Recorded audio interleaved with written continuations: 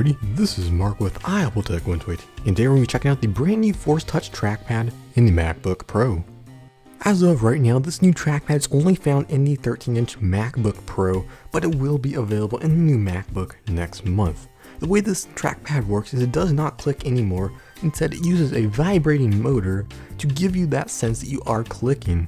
And as you can see right there, it vibrates rather than clicking, and it does other features as well, which we'll take a look at in this video.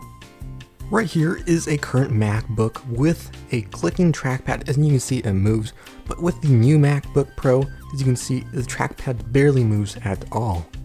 While the trackpad does not click, you do feel it click, which is really cool and weird, but you can disable that as well. We can also adjust how hard you press the trackpad for those actions to happen, and when you do press it, you'll feel a double vibration letting you know that you are doing a double click, or like one of those Force Touch features. Some of the things is with folders, you can press harder and that will allow you to rename the folder, so we can go ahead and name it whatever we want.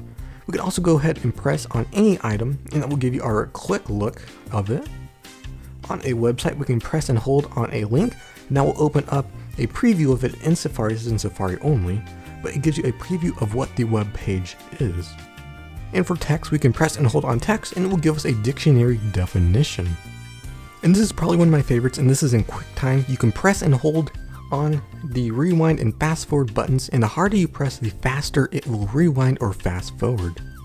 But yeah, that's pretty much it. We have a whole bunch of other features on the MacBook Trackpad, Force Touch Trackpad.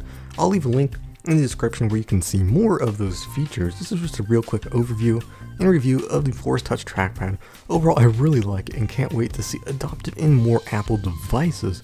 That's all for this video. Thank you so much for watching. As always, if you have any questions, feel free to leave them down in the comment section below. This is Mark with Untitled Chapter, and have a great day.